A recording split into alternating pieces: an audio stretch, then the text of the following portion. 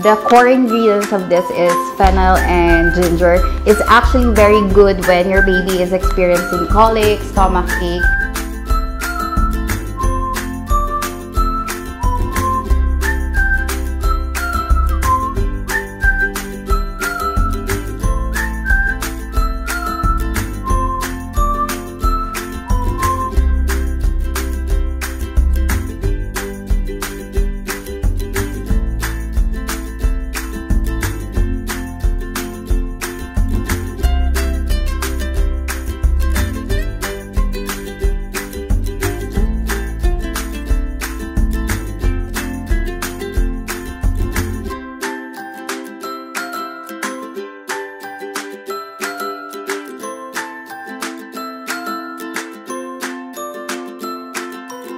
The main oil ingredients for this is sunflower and sweet almond. As you can see on their labels, it's just 2, so you know that they're not mixing it with anything.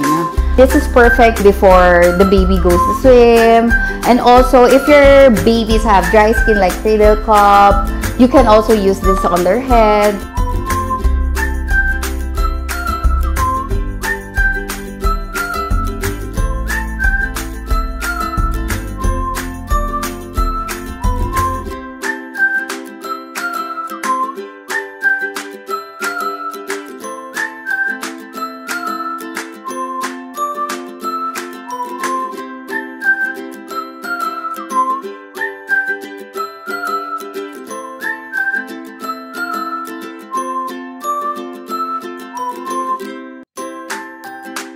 We've been using this for the past couple of weeks. We have been a fan because this has a really good lavender scent. Perfect for putting it at night before the baby sleeps.